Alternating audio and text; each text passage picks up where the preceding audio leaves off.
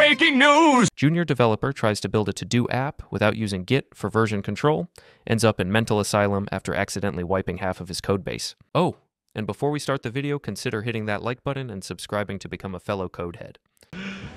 You serious? Before Git, writing software with a team was like trying to build a spaceship out of spaghetti, blindfolded. Every commit was a gamble, every collaboration a potential disaster. You'd overwrite someone's work, lose hours of progress, or worse, ship broken code because nobody could figure out whose version was the latest. Developers would literally email zip files named things like final version 2.zip and hope no one else touched the code in the meantime. It was chaos. But in 2005, a tool quietly emerged that flipped the script. It wasn't glamorous, it wasn't flashy, but it became the backbone of modern software engineering. That tool was Git. So what actually is Git?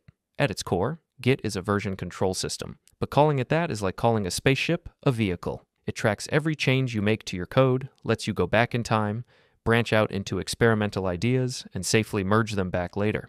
And the best part? It's distributed. That means your entire project history lives on your machine, no internet required. You could be coding in the middle of the desert with no signal, and Git would still have your back. It's like a local time machine for your code. Now, to really understand why Git was revolutionary, you have to see what came before. Developers used tools like CVS or SVN, which were centralized version control systems. Imagine a single golden copy of your code living on a server, and if you checked it out, no one else could touch it until you were done. It was like having one wrench for an entire pit crew. Progress was slow, and if someone forgot to commit changes, or committed broken code, it could grind the whole team to a halt. And don't even get me started on how often people accidentally nuked entire code bases. Git came along and said, how about we give everyone a full copy of the code, including all its history, and let people work independently until it's time to merge. It was the difference between fighting over a typewriter and everyone having their own laptop. But Git wasn't just about avoiding disasters. It enabled entirely new ways of building software. You could create branches to test features without touching the main code. Want to try a crazy new layout? Branch it. Fix a bug from 3 weeks ago. Just rewind to that snapshot. Yeah, it's rewind time. Got a teammate who broke something? Git literally lets you run a command called git blame to find out who did it. It's like CSI Dev Edition. More importantly, Git made collaboration feel safe. Teams could work asynchronously, experiment fearlessly, and recover from mistakes instantly. With Git, developers weren't just writing code. They were building in public, merging innovations from different minds without fear of breaking the whole machine.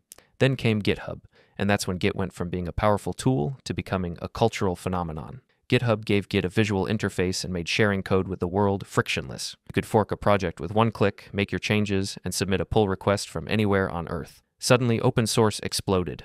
People were building libraries, frameworks, and entire platforms collaboratively from different continents, time zones, and coffee shops. GitHub layered in things like issues, code reviews, and CI/CD pipelines, turning Git from a versioning tool into the command center of modern software development. It also became a living resume for developers. Want to get hired? Just show them your GitHub. It wasn't just about writing code, it was about writing visible, community-driven code. And here's the crazy part. Nearly 20 years later, Git is still the gold standard. Every IDE supports it. Every developer learns it. It powers everything from solo projects to multi-billion-dollar apps. You'll hear complaints. Yes, merge conflicts suck. And yes, the command line can feel like dark magic. But there's a reason no serious dev team builds software without it. Git is the plumbing of the digital world. Invisible most of the time, but absolutely essential.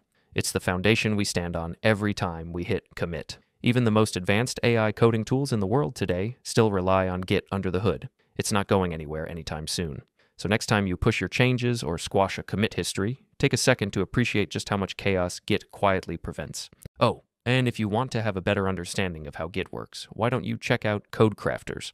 Their platform gives you access to unique projects that will help you stand out from the competition without the clown shoes and nose. Want to build an HTTP or DNS server from scratch?